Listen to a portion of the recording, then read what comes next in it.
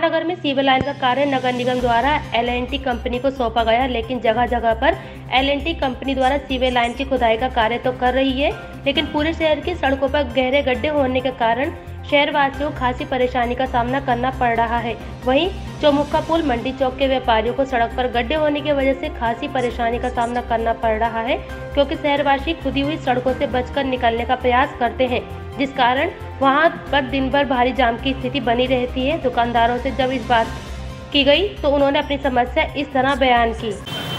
ये जो L&T वाले जो काम कर रहे हैं गड्ढे खोद खोद के, इनका कोई भी व्यू ये नहीं है कि कहाँ हमें गड्ढा खोदना है, कहाँ नहीं खोदना है। जहाँ मर्जी आ रही है वहाँ खोद कर डाल रहे हैं।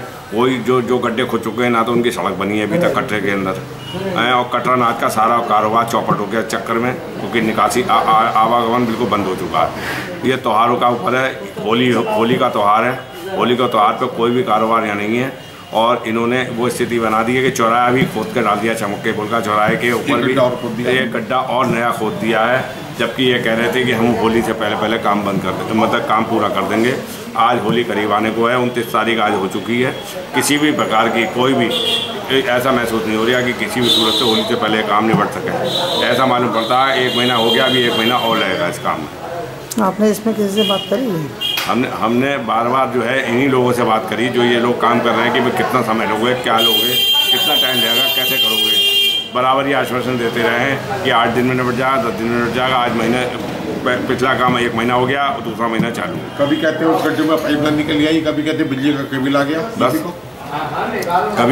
कभी जो है इधर बिजली का केबल निकल जाता, कभी वो कहते हैं वो नीचे वो डाट निकल आई नाले की, कभी कुछ। तो पहले आपको इस बात का पहले वो करना व्यवस्था करनी चाहिए थी लेआउट कि भाई इसके अंदर नीचे क्या चीज़ है, उसी हिसाब से ये अपने गड्ढे और साइड बनाते। आज वो बीच में को बिल्कुल सड़क बिल्कुल ब्लॉक कर दिया, कोई निकासी 2 व्हीलर वैकेंसी की भी नहीं रही इस एरिया में, बिल्कुल बंद है रास्ता। क्या नाम है आपका? सुधीर अग्रवाल। बहुत ज़्यादा परेशान है, व्यापार बिल्कुल चौपट है, और ये भी एक और डर है कि कहीं निकलने बढ़ते समय जो पैदल लोग निकल रहे हैं वो गड्ढे में न गिर जाए, कोई एक्सीडेंट ना हो जाए, अनहोनी ना हो जाए त्योहार पे। इसकी परवाह ना तो प्रशासन को है और ना नलकूप वालों पे है।